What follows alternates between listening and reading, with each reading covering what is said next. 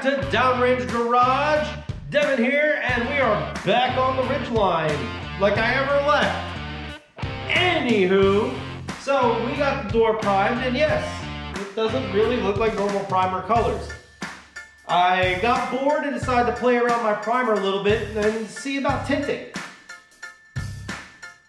I have things in mind, so I want to try to get some ideas for color combinations. Now over here, I kind of did a spray.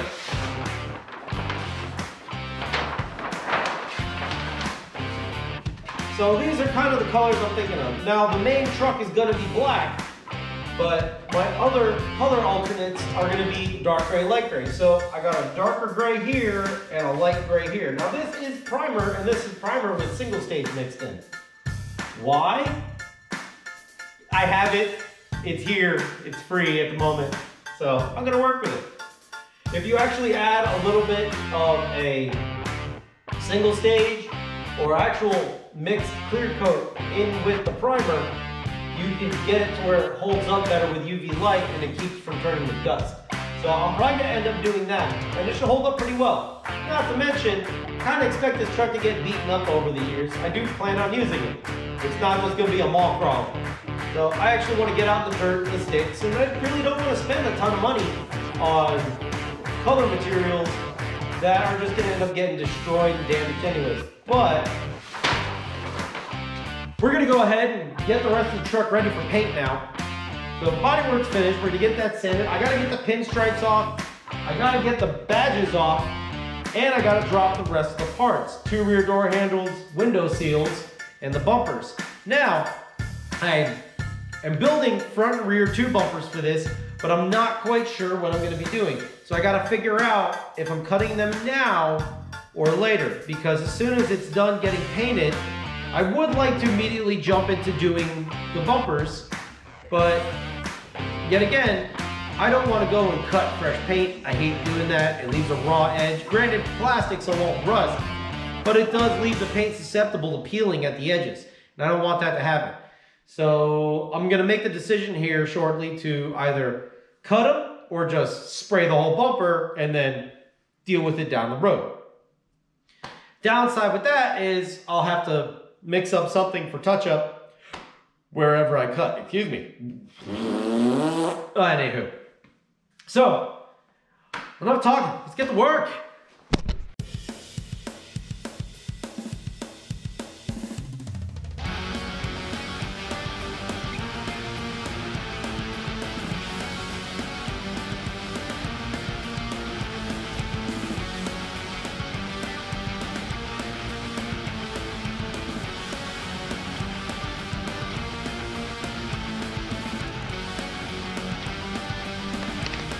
All right, well, my reinforcements are here. You guys remember this?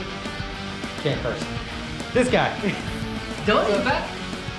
Donnie is back for a limited time.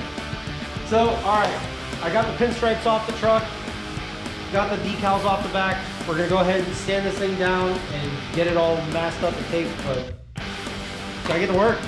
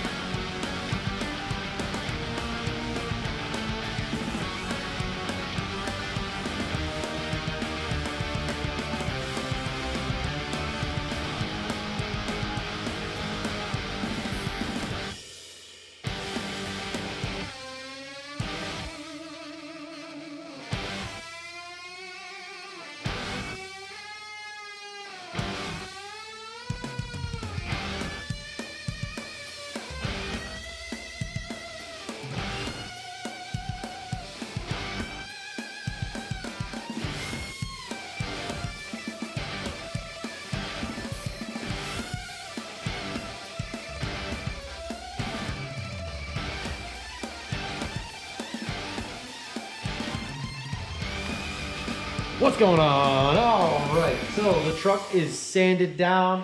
I got every little nook and cranny I could. Took some stuff off. I still got some more to do. Bumpers are dropped, headlights are out, rear bumpers dropped, taillights are out. I got trim off. Last thing I got is the door handles to pull, gaskets around the windows because I'm going to drop the windows down in the doors so I can tape up real good. I want to get the paint job as thorough as possible. So I will go back at a later date and do the inside of the jams and some around the hood on the inside, but not right now. I'm going to get the outside, get that focused on. So now I'm going to blow it off, reposition it right about here, and I'm going to start taping. So we're going to get this thing all masked up. It's late, so I'm going to push a little bit more, and then in the morning, hopefully my efforts prevail to be true and strong. It'll be ready for paint in the morning, and I can just proceed straight to painting. Maybe a long night. Let's get back to it. Ahoy, me hearties! It be ready. Okay, that's bad. I won't do it again, I promise. Scout's honor, not Scout. All right, so it took forever. It is not Sunday. It is Monday. Yeah, I know. Back to the truck. Anywho, the whole truck is sanded. We got everything masked up. I got door jambs masked. Roof's all prepped. We have door handles and trim on this side. We got bumpers and stuff on the other side. I'm gonna have to figure out how to make this all fit in here, but I gotta get going. Unfortunately, I missed my nice warm weather window because currently my handy thermometer says it's about 73 in here ish. So still an okay temperature, but a little on the cool side. I need to hurry up and get this going. It tells you at 68 degrees, it is an hour in between each coat. And I want to actually go to bed at a decent time tonight. I'm tired. It's been some long nights lately again. Anyway, so truck's ready to go. I'm going to grab the bed liner and we're going to get to work. So let me hurry up and get to work.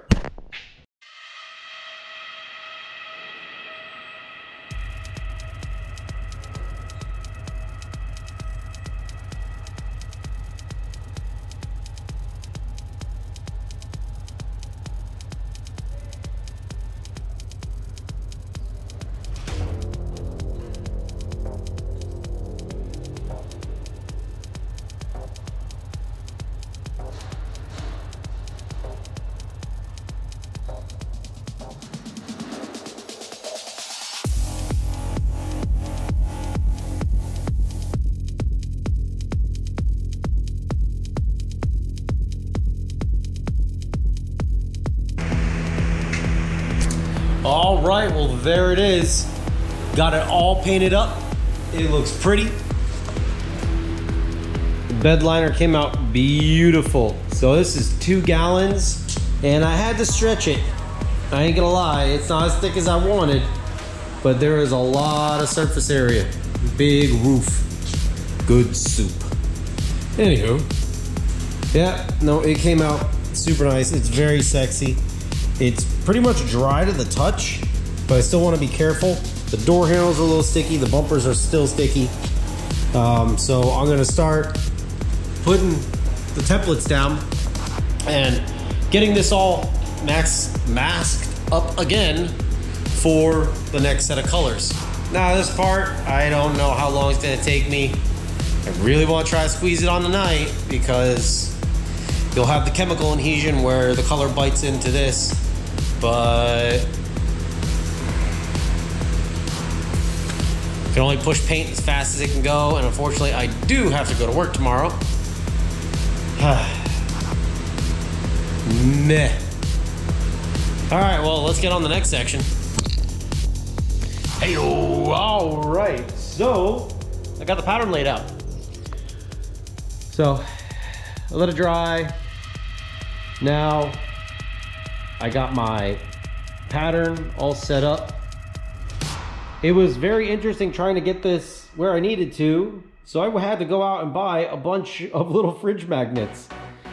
And surprisingly enough, they work-ish. The second set I bought wasn't the greatest, but it's still doing what I need it to do.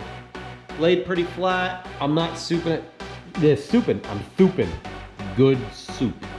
I am going to shoot it at, you know, a moderate pressure. I'm not gonna really blast it on super hard for this next coat, but it will definitely do what I need to do. I got some little sockets sitting on there, but it looks pretty good. Now, for some reason, up close, it kind of bothers me a little bit, the pattern, but as soon as I see it on footage, it, for some reason, looks great. So I'm just gonna run with what I got going on.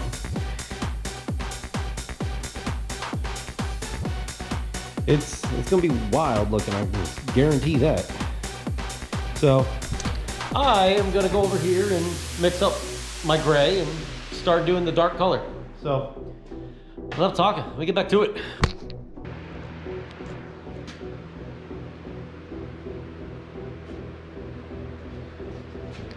That came out nice. Hey guys, all right, so color number 2 is down. Feels dry to the touch. Toot. And I think it came out perfect. I just gotta see. Oh, so good. So good. I'm very happy. This thing is coming out amazing. Now I gotta do the final color, but to do the final color I gotta unmask this thing. Well, sort of. I have to cover up the gray now, the dark gray, and trim out all the spots for the light gray. Yay. One more long night. It's about 4:30-ish, Thursday. So hopefully I can get this done and have enough time to go upload. So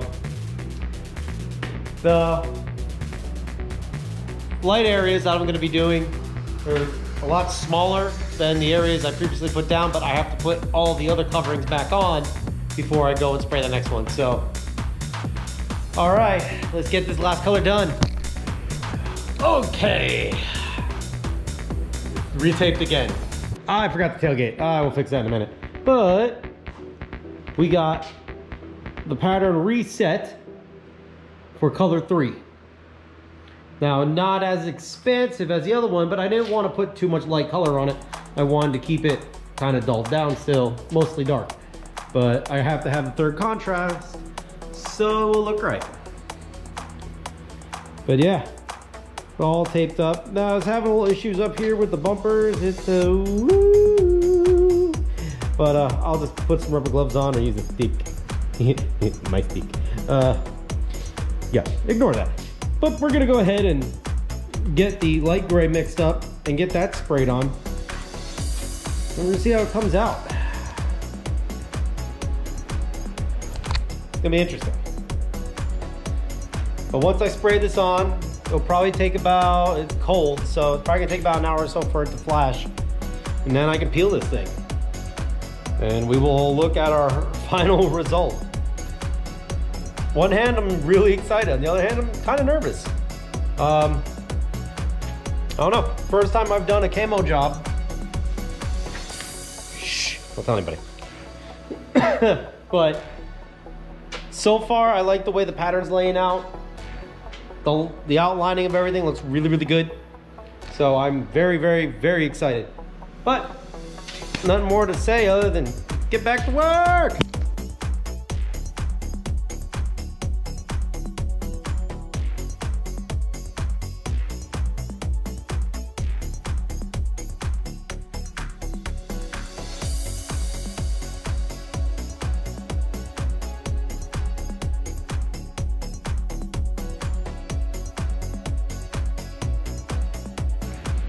Now for our featured presentation. Da, da, da, da, da, da. Dang! Look at that. That's a good truck right there. Yeah. So, it's camo, and I'm standing on a ladder. Anywho, got the final color down, paper's blowing away. And it came out super, let's come on down. Okay. So, it looks great. And I say that with hesitation. Because I had some bleed by. I guess when I was letting my kids play with it, they bumped the air pressure up and I didn't catch it. So I shot this on way too much air pressure. And unfortunately, I got a couple spots that bled through. You can see the haze. I'm hoping later on I can get it off. But I'm still super happy with it. I mean, for the grand scheme of things, it looks just so badass. I mean, this thing is just super. It's dark, but let's come back here. Close tailgate and kerchow.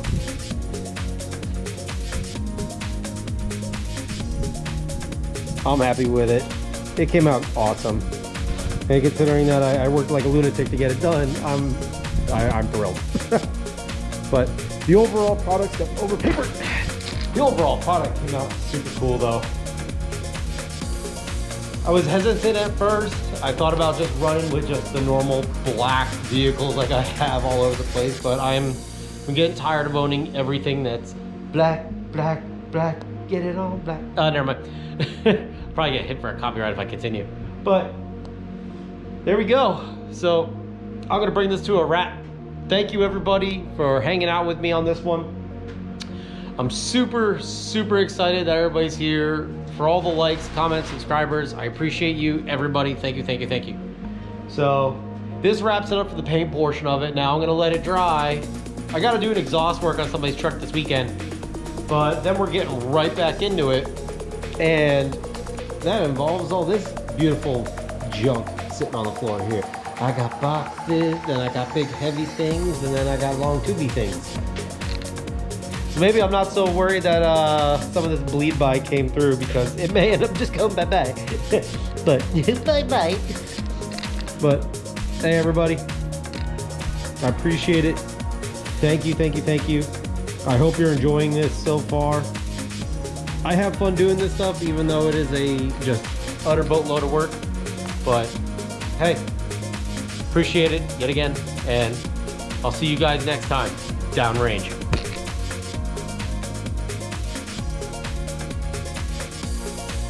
Some have theorized that the peculiar mush balls could be why the strongest cannot detect ammonia from the atmosphere. If the ammonia is restricted to solid and mush balls, then the gas could be present. Mush balls! Detected. Okay.